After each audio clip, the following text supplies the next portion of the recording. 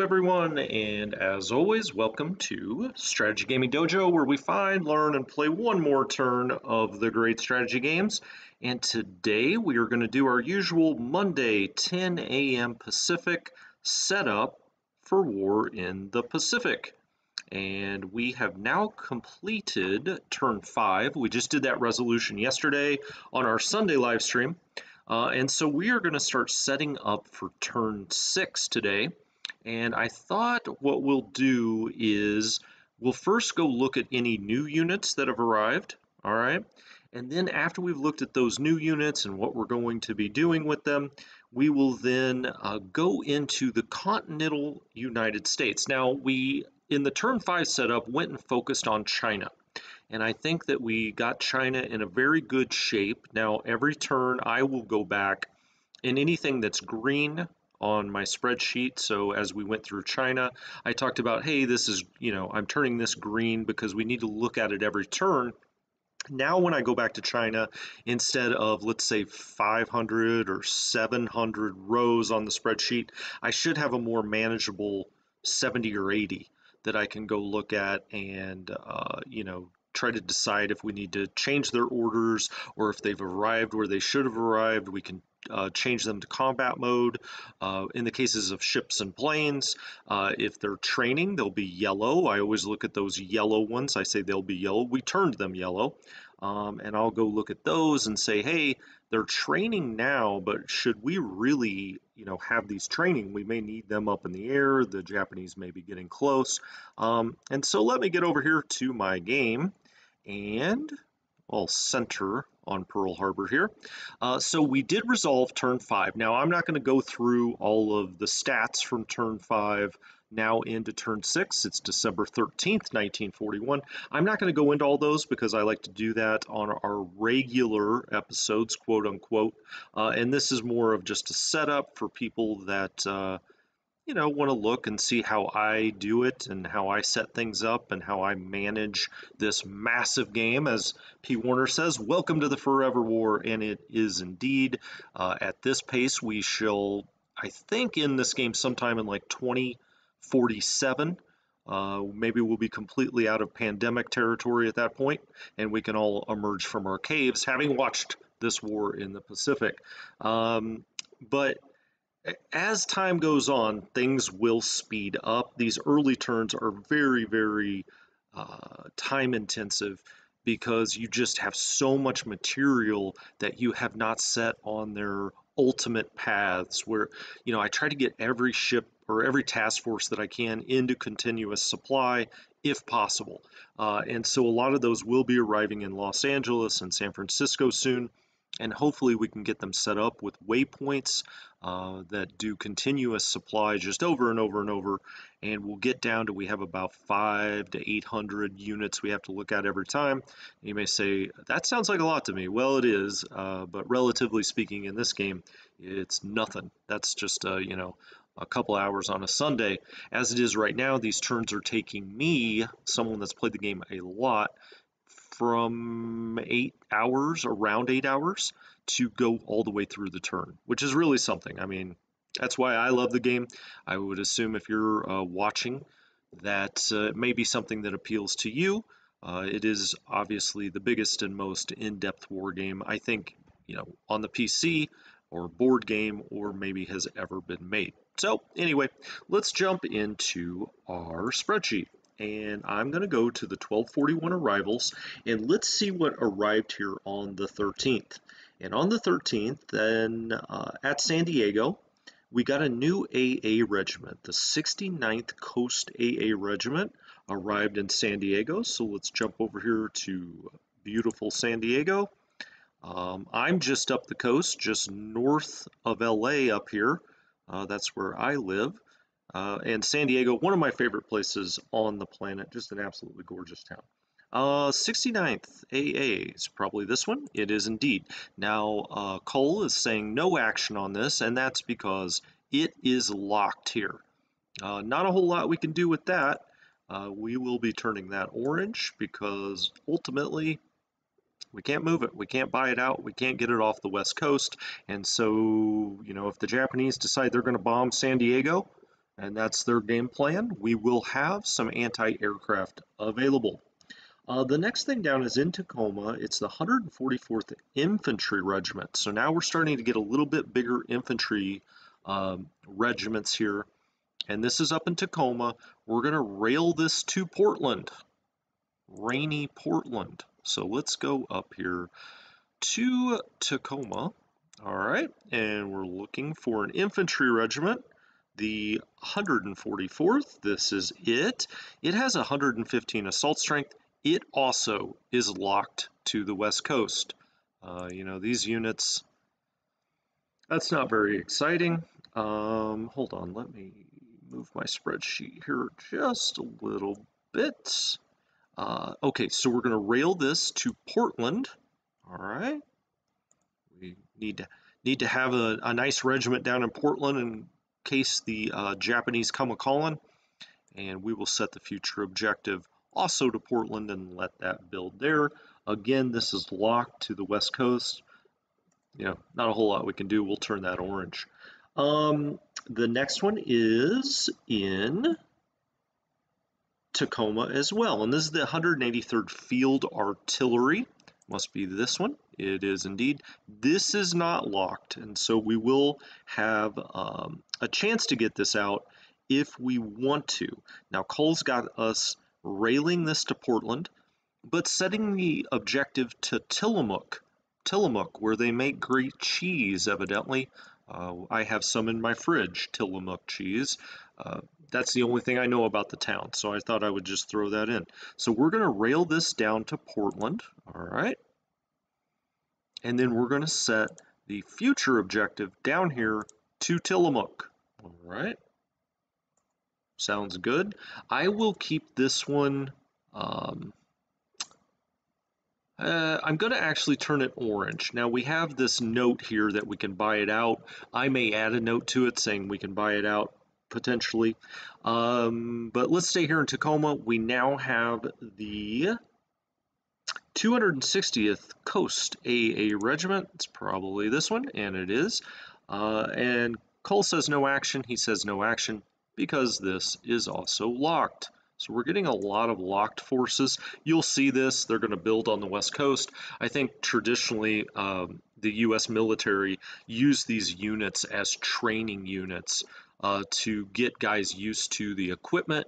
How do you operate this AA equipment? Well, shoot, I don't know. Let's, you know, joyfully shoot these up in the air in Tacoma and see, you know, what happens.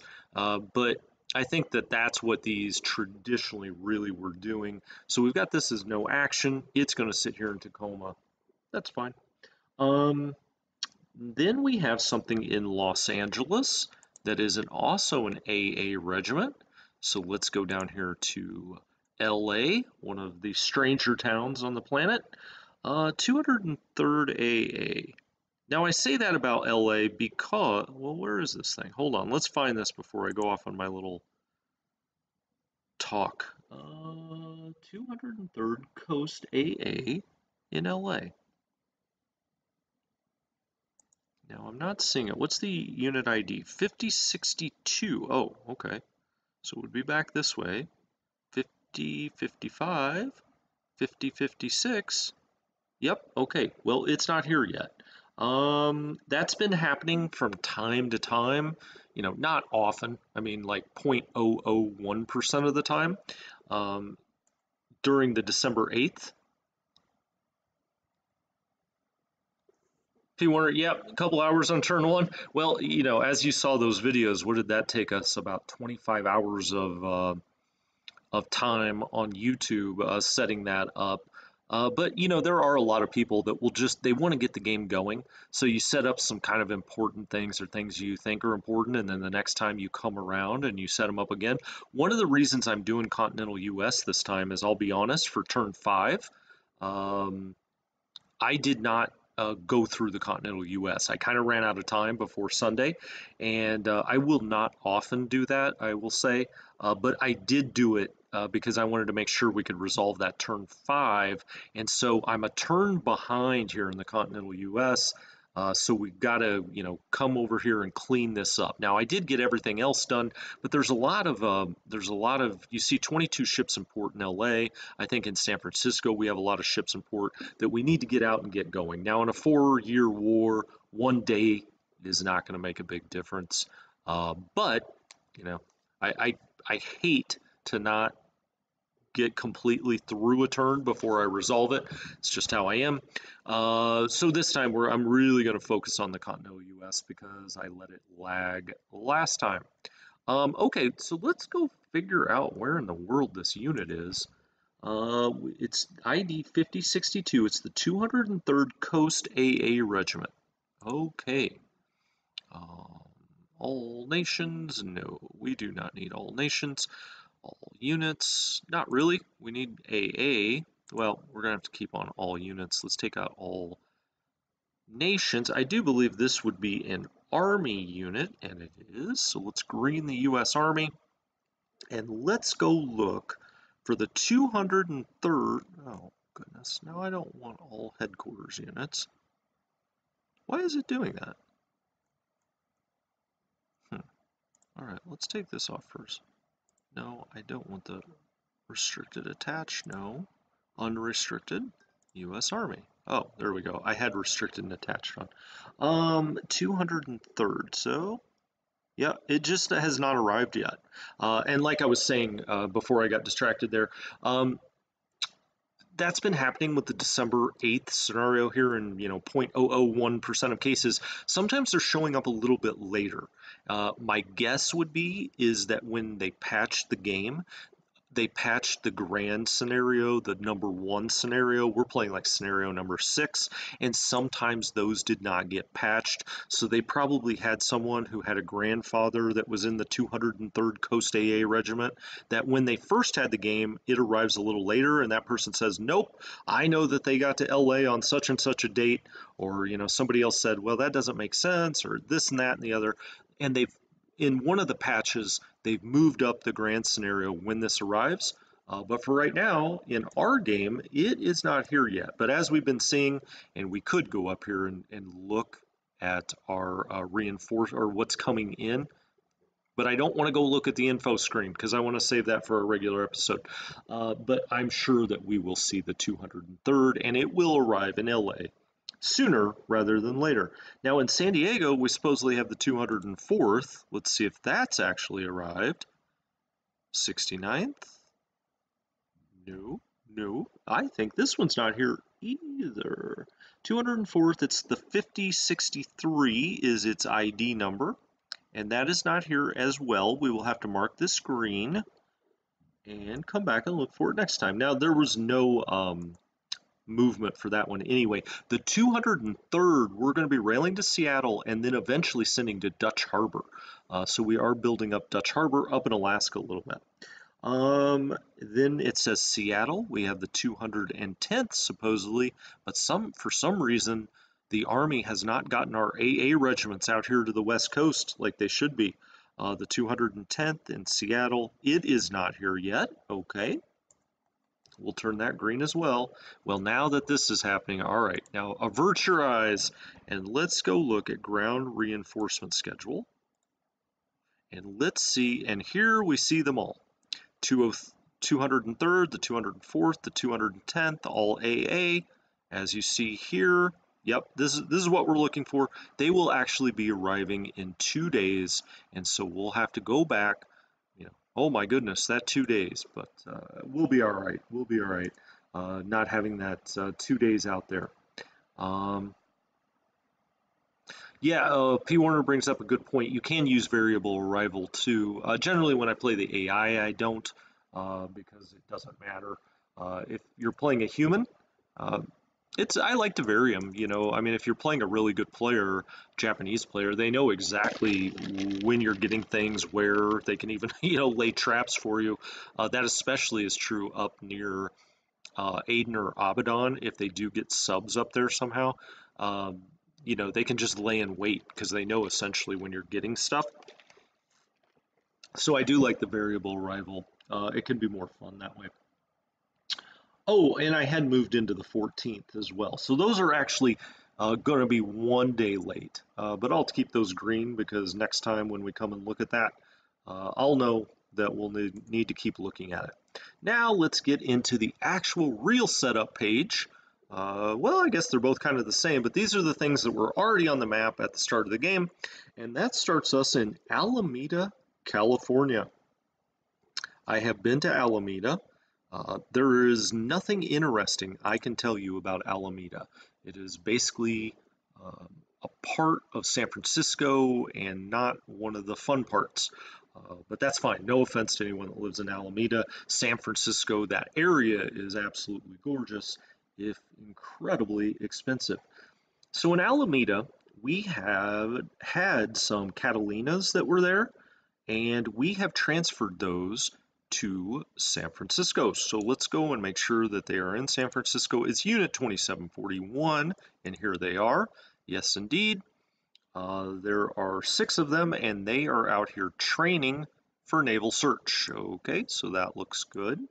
So that is yellow, of course, although Cole has mentioned on his spreadsheet that he uses this as a training unit.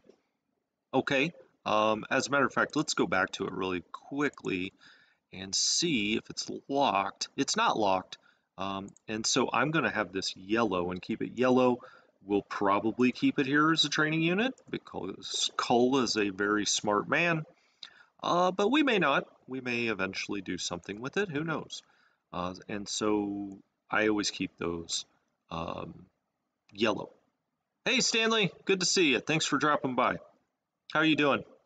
How is your area of the world right now?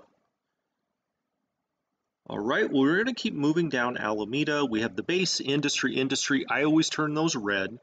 And then we're going to get to the first LCU at Alameda, which is the 217th Field AA Battalion. All right, and we are marching this to Mare Island.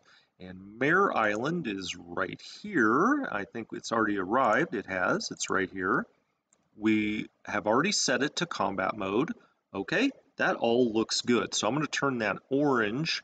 Now, Mare Island is kind of a staging base behind San Francisco here. It's, it's got a decent sized port and airfield, the kind of port you would kill for out in the middle of the Pacific. But here it's just kind of a secondary port if San Francisco maybe gets a little too loaded up, which is hard to do.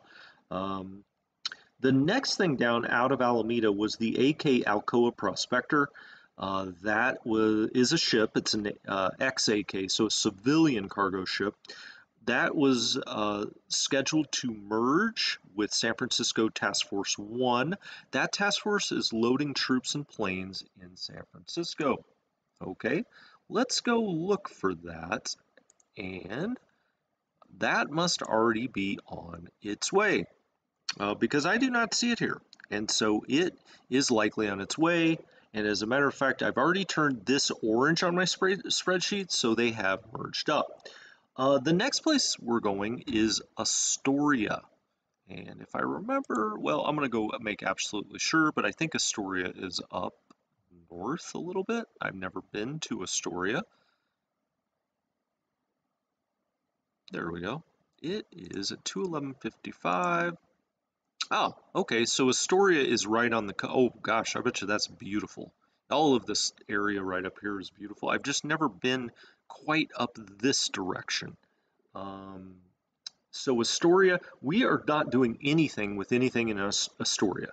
We're building forts, we're expanding the airfield there. We do have engineers in transit to Astoria that are coming, I believe, from Portland. That will help us build up those things. Now, of course, eventually we'll probably get some ASW flights out here. So, we'll want to get some Catalinas here, something like that, and get some ASW flights out there. Yeah, Stanley, you're saying it's winter. That's right. I've told you guys before, obviously, that I did live in Chicago, recently moved out to California, not that long ago. It's even cold and windy in California. Now, cold here is a little different. It's probably 50. But everybody here, of course, is not used to it. They're completely bundled up. They think it's pure winter. But it's like 50, but it is very windy, so the palm trees are taking a beating. Oh, you guys, let me know too. Does the video still look good?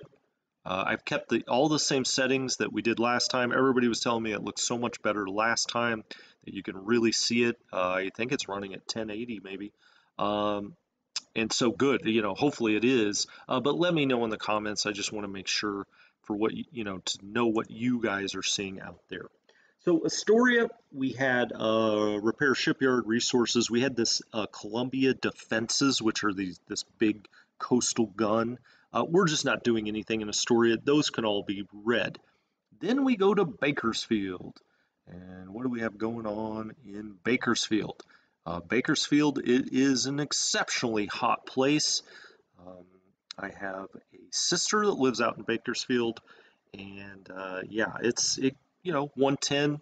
People will post those the 4 or 5 day forecast where it's like 110, 115, 112 during the summer. It gets very hot out there in what they call the Inland Valley or inland, or I think it's called the Inland Empire, right? And a lot of people, come through here on their way to Vegas if they don't go down to LA first. So anyway, what's going on in Bakersfield? Nothing. Really nothing's going on at all. We didn't have anything there. Now there's oil, resources, manpower, light industry, airfield. I turn all those red on the spreadsheet and we are through Bakersfield. Next, we have the BB Colorado. So we have the Colorado and the Warspite, two battleships that we are getting repaired. I believe they're in Seattle. We can go look at them here in a minute if they aren't, but nope, they're right here. We have put the Colorado and the Warspite here into the repair yard at Seattle. They are progressing. Seattle has a 200,000 capacity, 65,000 being used by these two. And so, they're getting worked on. They have system damage. And so we've sent them off to the shipyard. It's going to be 21 days and 13 days respectively, but that's great. We'll get, it's like getting two brand new battleships. And, we can put those to, okay, Stanley says the video is good. Excellent. That's what I wanted to hear. And I'm never ever touching those settings again. I had to dig deep on YouTube to figure out exactly what was going on. Anyway, so the Colorado and the Warspite are here at Seattle. They're getting repaired. It'll be like two brand new battleships. Looking forward to sailing those out. Now, one thing I will tell you is be very careful. I've mentioned this before. The AI, when it sees a high value ship, and that's part of what makes the AI in this game pretty dang good, is when it sees a high value ship or detects a high value ship, it goes for it. Even maybe to its detriment a little bit, but I like it to play aggressive like that. And one of the first times I ever played this game, I was like, oh, great, I have these two new battleships, and I sailed them out here together through the strait, past Victoria, and I was steaming them towards Pearl Harbor, and I think they got about right here, and two Japanese subs sunk them both. And that was quite a wake-up call to always send ASW or some form of ASW with your capital ships, your good capital ships. Speaking of which, let's go see, what are these worth? 188. You see it's still smoking up there. The Colorado is 185. So two pretty valuable ships. Do not send them out there unguarded out that strait, because the Japanese will be getting some ASW or some submarines, I'm sorry, out in this area soon. They will also have a lot of subs right down in here pretty soon. We've already seen that in Australia or over by Nomaya. We lost some ships this last turn, which we'll go over in the regular, turn talk next time. But yeah, we lost some ships here, or a ship or two, from some submarine work. So the Japanese subs are already deploying. They're out there, they're looking for us, so you have to be careful. So the Colorado and the Warspite, I have those green for now because, you know, it's going to be 13 days and 21 days, so it's going to be a little bit of time, but we will eventually need to go look at those and get them going to Pearl Harbor and then figure out what we want to do with them from there. So next is Boise. Now, I had never been to Boise until recently. When my wife and I moved from Chicago to California, we decided to take a nice cross-country trip, and we did end up here in Idaho, and we just saw a bunch of stuff that I've never seen before. A beautiful part of the country. We went through Mount Rushmore, Yellowstone, a lot of the national parks out here. Absolutely gorgeous. I highly recommend it if you ever get a chance to go through the western US over here. Um, David asks, what works best for ASW? It's definitely ships. It is the rare time that you actually have a plane uh, do any good ASW work early on.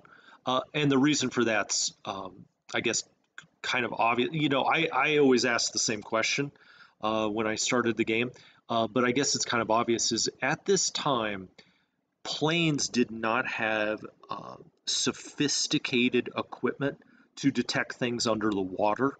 So the only way a plane is going to spot a submarine is if the submarine has actually surfaced and they get a visual on it. Well, think about what a needle in the haystack that is, right? Now, your good ASW ships are starting to get surface radar, and they can also detect under, so sonar. And because of that, they're gonna have a much better, or going to have they have much better luck detecting submarines. With the air stuff, you know, you're going to count on one or two hands the number of times, especially early in the game, that you have a plane that detects a submarine. They're really good for, they may spot a submarine out there, and then once it's spotted, if you have your anti-sub ships with a max react of, let's say, 3, if it's within 3 hexes and a plane spots it having surfaced, then all your ships will run over there, all your ASW ships will run over there and try to depth charge it. But really getting it from a plane, very difficult. And so you're going to always, almost always anyway, get submarines from depth charges from your ships. So the kind of a long answer to your question, ships are better.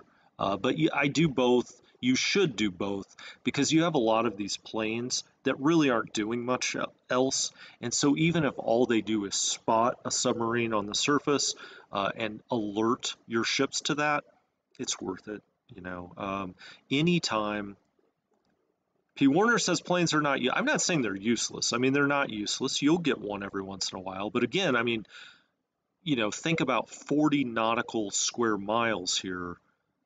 For a plane to spot a submarine actually surfacing is pretty rare.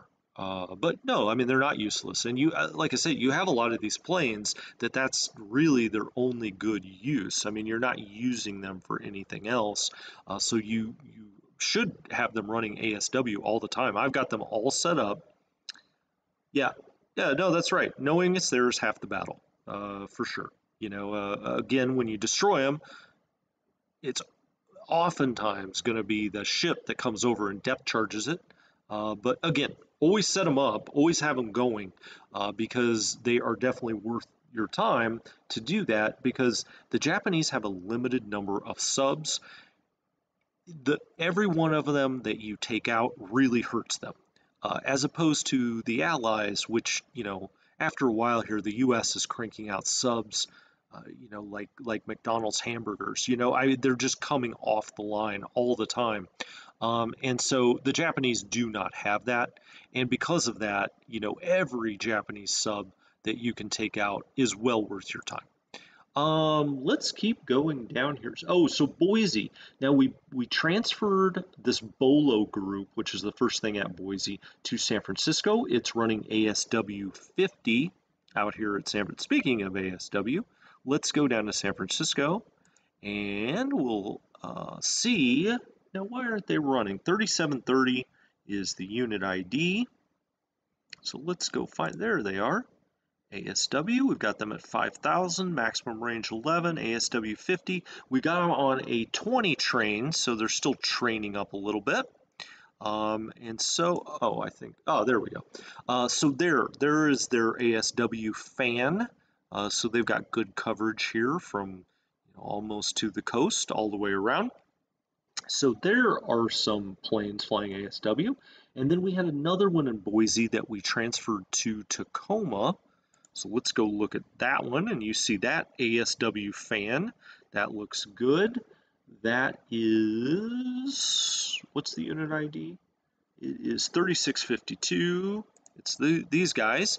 Some B-26 Marauders, actually. They're in the 4 U.S. Bomber Command. After you play for a while, you'll realize the 4 headquarters is locked to the West Coast. The 5 is not. And that goes for the 4 U.S. Bomber and U.S. Fighter. The 5 U.S. Bomber and U.S. Fighter is already ready to go to the Pacific. Now you can buy this out if you wanted these Marauders to get out. And you'll see here, okay, well, if we kept them on the West Coast or we kept them on something tied to the West Coast, it would be 13 points, 52 points to get them out. That's not terrible for 11 planes. Something we'll think about later. Now, we'll be getting a lot of planes. We do not need to even contemplate buying this out now, but just something to think about in the future. For right now, they're running this nice coverage of ASW here. So I'm turning these orange, by the way. They're where they're supposed to be. They're running the missions they're supposed to run. We're really not going to do anything with them for a while. We also moved some Marauders to Corvallis. Corvallis is right here. There we go. And they are also running ASW. That's perfect. We'll keep them on orange. All of these are running 50% ASW patrol, and they're training for 20% of the time to keep, just keep them getting better and better. Maybe eventually when they get these pilots really experienced, these pilots will come out and then they will be really good ASW pilots somewhere else. In Boise, we also had a training group up here. Whoops. I've lost Boise. But where did they go? Oh, we have them hopping. Okay, so this training group, they're training 100. They're B-26 Marauders. They're training 100 for ground attacks. Great. So we had them hop to Vancouver. Now this is 3654. Oh, I remember this group. Let's see. Okay, let's go talk about this group for a minute. Oh, they're not here yet. They must be on the railway.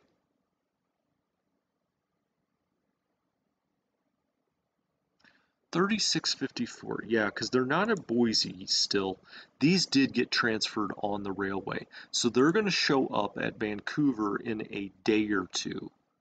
I wish it showed, whenever you transfer planes on the railway, you don't see them until they get to where they're supposed to go.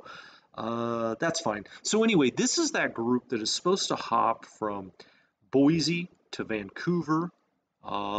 And then originally said Cold Bay, but now it's Midway. We may lose Midway by then, but then Midway to Palmyra, Palmyra to Savi, and Savi all the way to Nomaya. So we're taking these guys all the way out to Nomaya, which is really something. But we'll look at that in future turns. That's kind of fun, watching them hop all the way across the Pacific.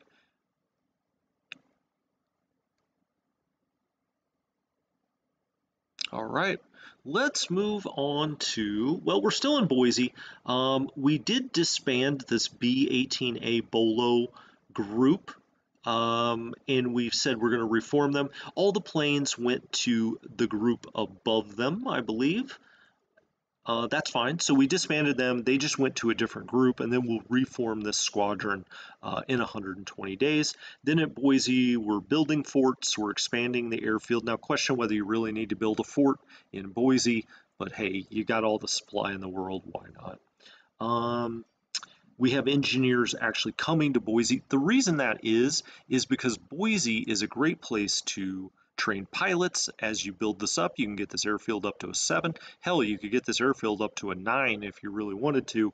So you can just train here and remember that they're on the West Coast instead of on the East Coast. If you don't do this, it's not the biggest thing in the world, but you know, you can build up this airfield a little bit. The next thing, Channel Islands. The Channel Islands, if you ever get a chance, so I can see the Channel Islands from where I live, they are beautiful. There are nice tours that go out around the Channel Islands, and for whatever reason, there are just a ton of dolphins. And evidently whales, I guess. It's a really good whale watching spot. Down here, if we look, these are the Channel Islands out here, and you can go, you know, take a boat that goes out and around them, and there's a lot of whale watching, and they also have a ton of dolphins. But what they always tell you, now whether this is true or not, but what they tell you on the tour is that there is more marine life here than anywhere else on the planet. Is it true? I don't know. But that's what they tell you on that tour. And there is a lot. My wife and I went out there. She actually started crying because she saw so many dolphins. So it was, she's over here. She thought that was funny, but it's true. She loves dolphins. Um, 20 planes leave and 3 planes. Right, right. Yeah, that's true, Pete Warner. Moving on down. I've gotten sidetracked a few times today. I'm telling you, I'm like a tour guide here. Let's look now at, well, we go through Butte, nothing's happening. The CL Concord has some planes on there, some Seagulls. Those planes, always on a light cruiser, are running, you know, naval search. They're out looking around. It's kind of recon. Now they can shoot. In naval search mode, they could fire on something if they wanted to, but we've just got them, you know, doing naval search. Then we go down to Coos Bay, nothing happening there, nothing happening at Corvallis, and then we get to this CV Saratoga. So let's go look at the Saratoga, one of our 3 American carriers that we have. Now, we also have a British light carrier, the Hermes, which is being repaired in Colombo. Now, you may remember we slowed the Saratoga way down, and that's because we still have Japanese sub activity, which you're going to have. Now, this turn is the turn I am going to start getting everything out from Hawaii, from Pearl Harbor, and getting it active. At this point, I don't know. We have not spotted the Kido Butai, the main Japanese task force. It must have gone past us here. It must be up here somewhere. I do not know why we haven't laid eyes on it. I'll have to say this is like maybe the only time I've ever played the game where I don't know where that task force is in turn 6. You know, even if by accident you usually spot it somehow, my guess is the Japanese are trying to land on Wake here. My guess is that it wheeled out of Pearl Harbor and came right back here, and we just somehow missed it. You know, or it missed us is maybe the better way to say it. And my guess is that it's coming to Wake to provide any kind of support that they may need. They don't really need any, although they've been throwing really crappy combat values at us trying to take Wake. I mean, they haven't even come close yet. And so maybe the Kido Butai will come in here, you know, pound the crap out of us because I mean, they've got, you know, hundreds of aircraft in that task force. And so I don't know where they are. They're out here somewhere. There's no way. They do not have enough fuel.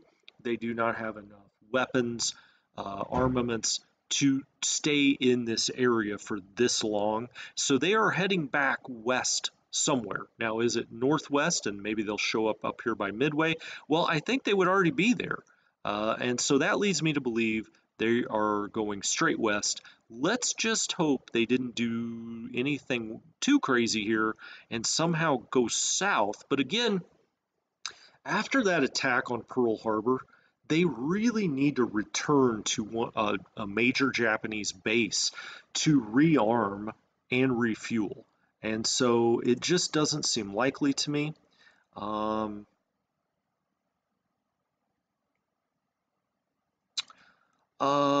David's asking, where can you find the individual unit numbers for ships? That's a good question. Oh, well, I mean, where can you search for it? I'm not sure where you can search for it. You know, once they're in task forces, it's going to say this, you know, like Task Force 405. But for the individual ships, I'm not even, do they have an ID like that? Let's go find something. Okay, the New Orleans is not in a task force yet. It's just down here at Pearl Harbor. I don't know, David, that they have an individual unit ID number. Um, and I think that's because, well, I don't know why that. Yeah, I don't think that they do. You know, the task forces get numbers as you create them. You know, they just kind of get a random task force number that you can use to track it. But for individual ships,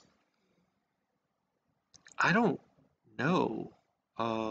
You know, it shows you task forces here. It shows you if they're not in a task force where they are anchored, but I don't think there is such a thing. So I don't know. I guess that's my answer. And you won't hear me say that often, but or at least I try not to. Yeah, I don't think they have individual IDs. You can go search by the name, obviously, when you go up here to the list active ships, and it always comes up, you know, carriers, battleships, battle cruisers, and then regular cruise. You know, it always kind of comes up in that order. So if you know what kind of ship it is, you can just flip down here. Look at all the destroyers we have now. We just got a bunch of destroyers, and we have a bunch at Pearl Harbor. Pearl Harbor is going to take a lot to set up this time, and I think that's probably what we'll do on Wednesday. Um, yeah, Stanley, I know that, you know, you would think a task force. So Stanley says it's not easy to spot them. That's true. I mean, you know, you're thinking 40 miles per hex here, 40 nautical miles, 46 regular miles, I guess is how that works out. Um, but I don't know. You know, I've just always spotted them before. Now I am adhering a lot closer to Cole's spreadsheet this time than I have for several years. Just over the years, I've started to do certain things differently. And this one, I don't know. He does not have as many ships out as early as I do, and so we were a little more conservative this time, and maybe that's why I haven't spotted them. But this time we're gonna start getting all of our Pearl Harbor stuff out. Because of that, I guess we've kind of gone a long winding path here. Because of that, I kind of want it just to sit still because I don't want it to get to Pearl really at all at this point, but we'll leave it on cruise speed. That gives us another turn to get all of our destroyers out here and hopefully run these Japanese subs off, because we're going to be deploying like 15 or 20 destroyers.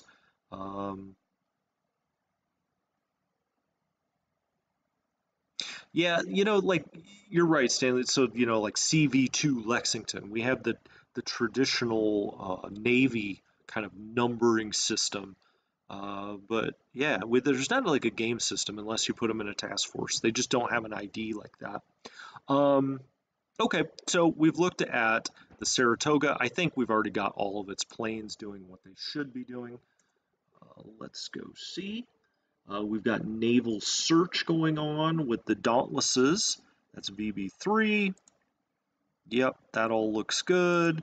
We've got some escort cap going. Now we will have to change this actually, because the way we've got our, and this actually has 5 squadrons on it. Don't forget about these buffaloes just because they're not on the first page. You got to click, you got to kind of move your mouse wheel down one. These guys are training 100%. As we get into more hostile waters here, I actually would want them. Hmm. Yeah, let's check. Oh, we got to get off train 100%. Let's get the Buffaloes up, just running a little cap. It doesn't have to be a lot. We'll do 30-30, which is kind of what the minimum. If I'm doing what I think is kind of the minimum, I'll do 30-30 like this. So, escort here. That's fine. Now we just looked at these let's look at both Dauntlesses. These guys are training. So what do we have the other guys set to? We've got them at 50 search, and they have a specific search pattern, which is kind of interesting, 210 to 300. So we have them looking like northwest, which is probably smart. That's probably where the Japanese would be if all of a sudden, oh my gosh, we run into their carrier task force out here. Um, so why don't we have these other Dauntlesses run some general naval search? Whoops, let's do like 50. Yeah, 50. We'll have them train 10 for now, and we'll just have them run kind of a general naval search. Whoops. Let's get back to that. We have the Wildcats. We'll get them up. Okay, they're already doing some cap. 30. Let's make this 30-30. That's fine. And let's see. We got the Devastators. Our torpedo bombers. They are doing ASW. That's good. 50 and 20. I like that. 5,000. Okay, that all looks good. So we're doing some ASW. We've got some torpedo bombers. As a matter of fact, we have 12 of them up, and we've got some naval search going on with our Dauntlesses. Dauntless, they're they're a dive bomber.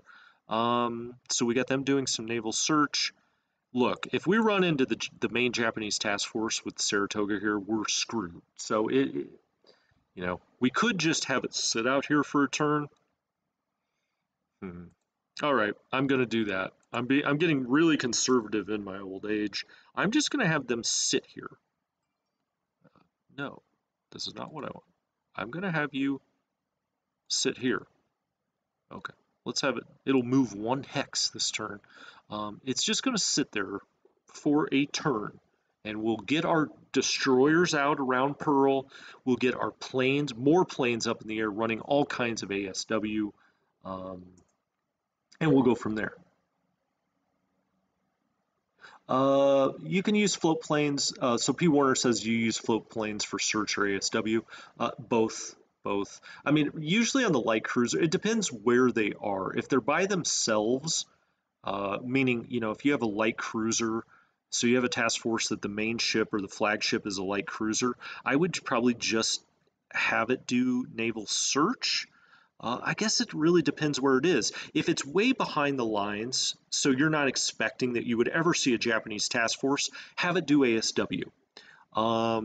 That's kind of the big overall rule. If it's near kind of the front lines of the naval action, you may want to have it do search. But if it's way back, of course, have it do ASW because the only thing you're really going to see down there is a Japanese submarine.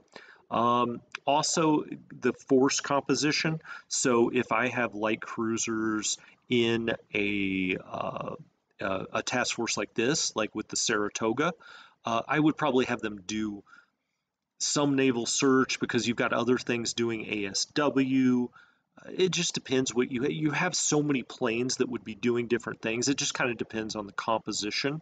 But I guess the main rule is really, is it close to being at the edge of where you may see a Japanese surface task force, or are you far enough back that really the only thing you would probably ever see is a submarine? And so I guess that would kind of be my general rule. Let's see.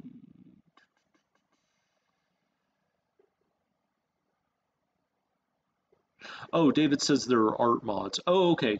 Okay. Yeah, I never run an art mod on this, which I know is odd because people run all kinds of mods. The only one I do is this map mod because I do think it makes the game look a lot better.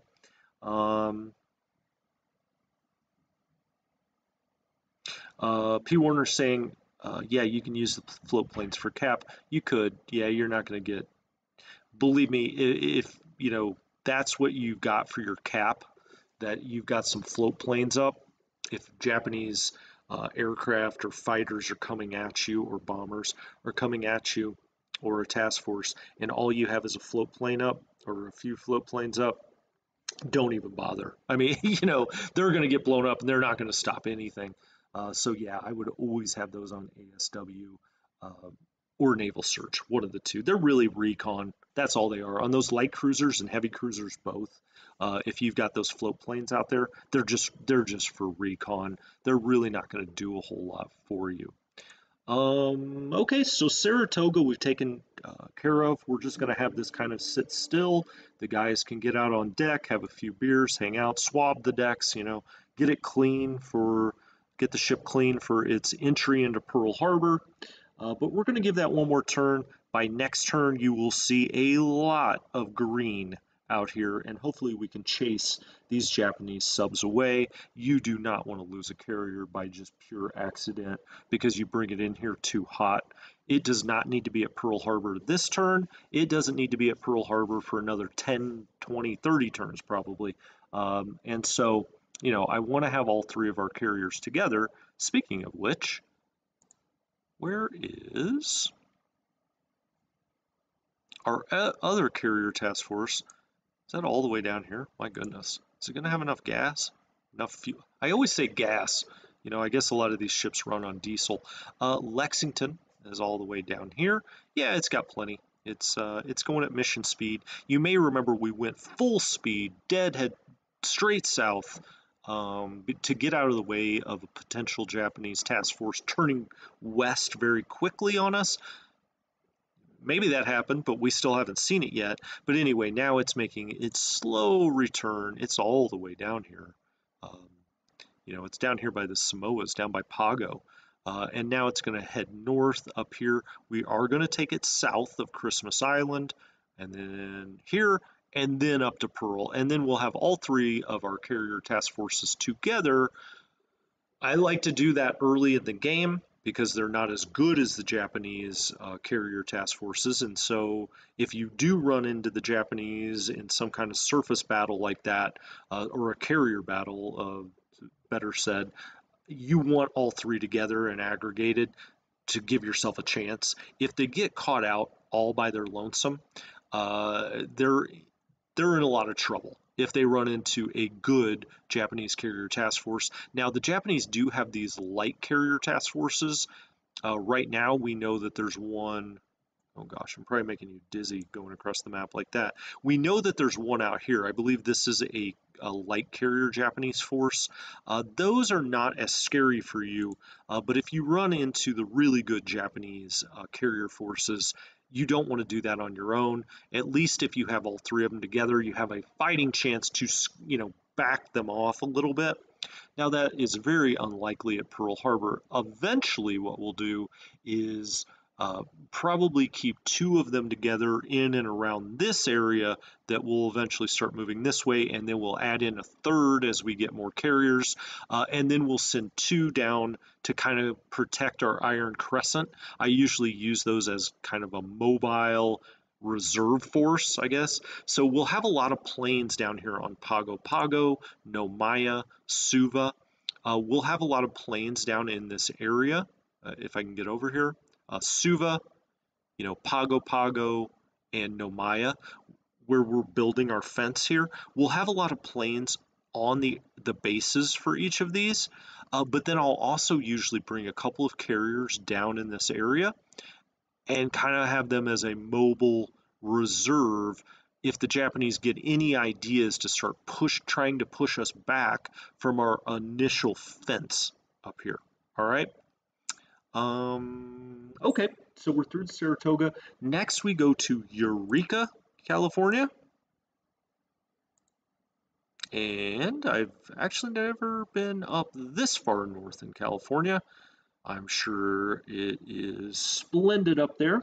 Not doing anything in Eureka. We're building up the fort, expanding the airfield. We do have engineers on their way there, and you'll see we also have this AVPT. Oh, we've got this as an airplane tender out here, just kind of hanging out. So, you've got a lot of ships. Question whether we would actually really ever need a tender out here. The reason we're doing it is I think we'll eventually fly ASW out here. We're just not doing it yet. Fort Ord, okay. Where is Fort? There's Fort Ord. It is down the coast from San Francisco. And at Fort Ord, we had some, what did we have here? Oh, we had some Vigilance, some O-49s. I believe those are Recons and O-47As. We transferred both of those to San Francisco, and we're training them. Okay, and so this is 3544. Yeah, these are recon planes. 10 of these, so that's nice. They are attached to the 4th, and again, everything with a 4 in it when it comes to U.S. planes is pretty much going to be attached to the West Coast. It is. Now you can run, eventually we'll run some recon out here, or maybe even some naval search. These should, usually recon planes have a good range. These do not. So, question how valuable they are. They're really not much. 3551.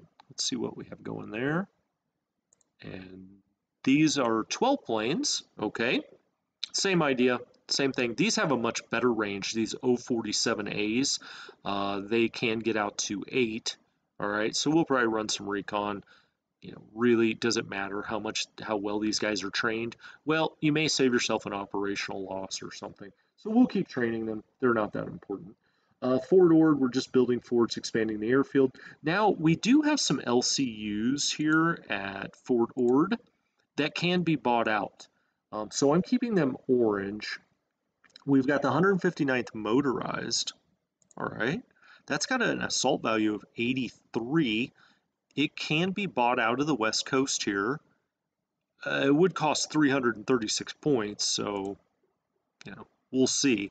Now we're going to keep that one orange, and then we have the field artillery here that's, packs a punch. It shows 0 assault strength, but obviously if you have howitzers like this, you have good bombardment strength, which does not necessarily show up like a traditional ground unit assault strength would.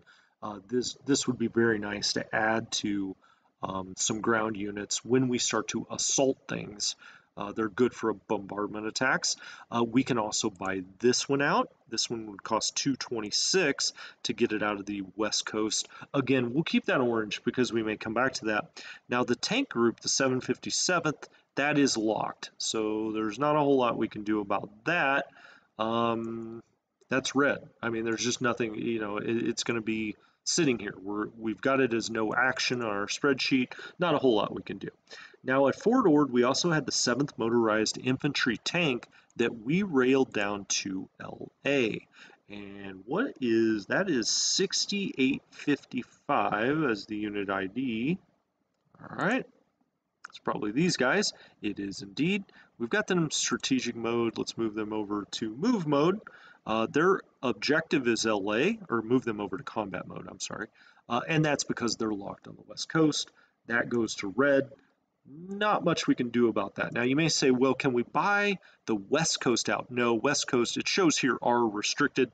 That headquarters unit, you can't get that out no matter what. Now sometimes these units, these regiments, battalions, divisions will show that, they cannot be bought out themselves, but their headquarters can be bought out. When their headquarters is bought out, it buys out everything underneath it. That's not the case with the headquarters unit West Coast. Okay.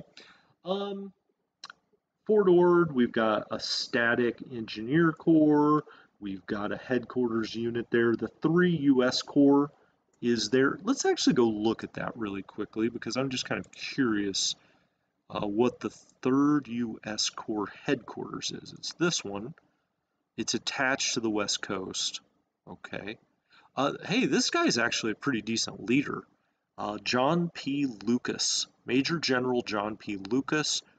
He's a guy to keep in mind to maybe lead something else if we can do that. I'll have to go look into, how many points he'll cost, etc., and if he's restricted at all. But that's pretty good. 58, 58. That's not bad at all. His admin's 68. That's pretty nice. 51 on land, not great, but not terrible. He's a lot better than some of the crap we've got out in the Pacific, so we'll have to go look at some point. But this one is attached to the West Coast. We cannot move it, this headquarters. Now, he is not. We could potentially move him, and so we'll come and look at that. And with that, our hour of fun is up. Hopefully you enjoyed my travel advice this episode. I'm glad that the video seems to be working great.